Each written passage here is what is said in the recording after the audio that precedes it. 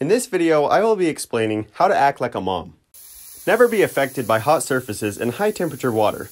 Nothing is more heat-proof than a pair of good old-fashioned mom hands. Always carry your phone around with your head. Constantly engage in a conversation with another mom. So Brooke, I heard your mom is in the hospital.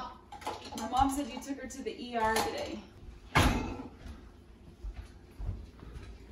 If you're doing something important and your child is trying to get your attention, ignoring them will only make it worse. Let them tell you what they need to tell you and say, every so often to let them know you're listening, even though you actually don't care a single bit. What, hon? Mom, I think I broke my toe. I was jumping on the tramp and I landed on my toe and it hurt.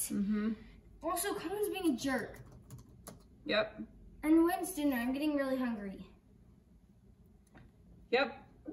Never walk to where your children are in the house. Always shout their names, and be sure to get their name mixed up with their siblings' names before getting it right. Hunt, Pack, Benson, time for dinner. Come down right now. Always drive a minivan. If you don't have a minivan, acquire one immediately. They see all your rambunctious children while having plenty of room to pack other items. Most of your time is spent transporting children, and you need to get to your destinations quickly, so drive your minivan like a tank. You should always be prepared with lots of healthy snacks such as organic fruit, whole grain crackers, and nutritious protein bars. Nap time is essential to increase productivity while masking the fact that you are actually temporarily getting rid of your children without them knowing it. Okay, everyone needs to stop what they're doing, go upstairs for 2 hours of room time because I need a nap. I am so worn out. I'm not. Always incorporate vegetables into your children's diet. Make sure to get a crock pot. Shoved in the back of your cupboard and rarely used, the crock pot is your secret weapon. Make everyone get out and use the restroom at the same time during road trips to minimize stops in the future. All right, everyone needs to go to the bathroom at this next stop.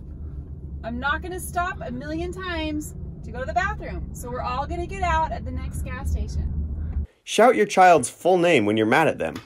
Hunter William Anderson, get in here right now. You are way past your bedtime. Constantly be telling your child to take out the trash, clean their room, or get off their phone, even though half the time you are on your own phone. Because you've been on it way too long. Put parental controls on all your children's devices and monitor it like a hawk. I see that you have spent 5 hours and 43 minutes on Clash of Clans and only 3 minutes on Gospel Library, which was probably just during seminary. Also, constantly voice that you think kids shouldn't have phones anyway. Kids shouldn't even have phones anyways. Don't you think? Constantly bug your children about their grades and ask them why they're failing their class, even though you know that they're playing that egg shooting game the whole time. We're no strangers to love. Wake your children up if they sleep in by shouting, "You're late for school," or "You're going to miss the bus." Holland, wake up, you're gonna miss the bus. You slept in. I did. Oh no. When in doubt, say no. When a child approaches you asking if they can do this or that, say no before thinking about it, just in case. Mom, can I go to Sophie's house? You can always change your mind later. Children think maybe means yes, so only say maybe if you are prepared to give your child what they want, which no mother should have to do. Threaten to take away your child's newest obsession, even if it's good, unless they do their chores.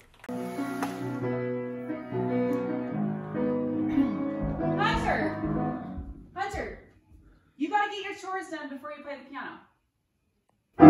Use reverse psychology. It is key to manipulating your children, and children's brains are programmed to do the exact opposite of what you say. Hey, Holland, I bet you can't fold your laundry in under 2 minutes.